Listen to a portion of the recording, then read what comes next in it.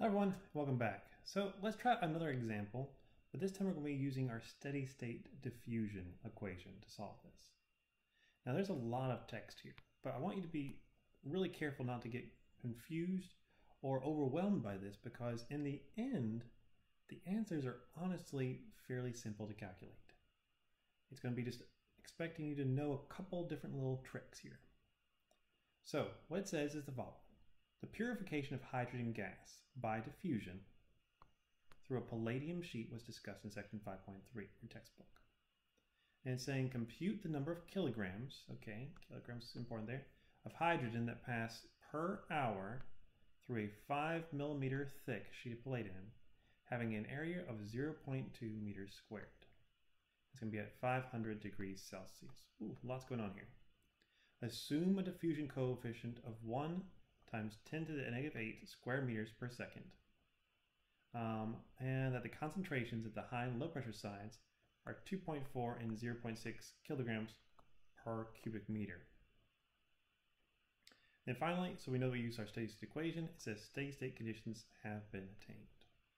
Okay, lots of things there. Now, if you know your steady state diffusion equation, you can go ahead and write it down.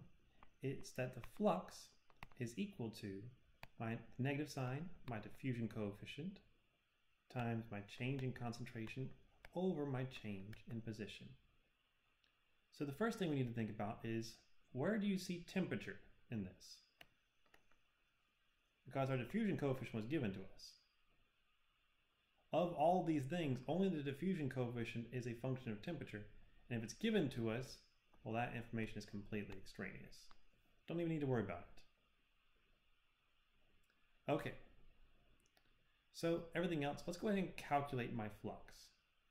So flux is going to be equal to, be very careful with this, negative 1 times 10 to the negative 8th. Okay, and then I'm going to have to do that times a concentration gradient, which is going to be 0.6 kilograms per meter cubed, minus 2.4 kilograms per meter cubed, all over the area, sorry, not the area, the change in distance, which is 5 millimeters. And you convert that to meters, so that'll be 5 times 10 to the negative third meters, because I have 5 millimeters. There are 1,000 millimeters in a meter. That makes that 5 times 10 to the negative third meters. Okay. Now, if I multiply this all out, let's see what I get. It's going to be a fairly small number. Actually, let's see. 0.6 minus 2.4. I'll do the calculator. So 1.8 divided by 5. Okay. So that should be, if I'm doing everything correctly, 0.36 times 10 to the negative 5th. And now what's our unit going to be? That's also important. Now I didn't actually write the unit here, but that's meters squared per second right here.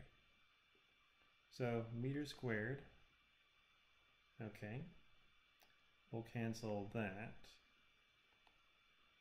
So that's all gone. And then meters right here should cancel there. Now let's make sure I'm not messing up any of my units. I think I'm doing good so far. Ah, yes. But I did mess up one unit here. Meters cubed, meters cubed, meters. Okay. And if I do it all correctly, what I should get is, sorry, this cancels this and one of these. There we go. What I should get in the end is kilograms makes it per meter squared second.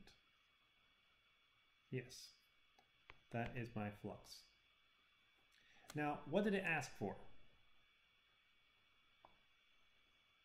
It didn't ask for this. No, no, no, no. It asked for the number of kilograms that go through per hour. So the big thing that you have to remember here, and the thing that's maybe difficult to figure out, is that the mass that is passed through your surface is going to be equal to my flux times my area times the time. This is the amount of mass that's going through. So my flux just tells me the amount of mass that went through an area over a particular time. It's a rate. And so if I want to get the exact mass, I have to multiply by that area, or an area, and by a time, and I can figure out how much mass has gone through in that amount of time. So I'll go ahead and do this. This is just one thing that you had to realize, that the area was coming from meters squared, and the time was coming from the seconds, and it's all from the definition of what flux is.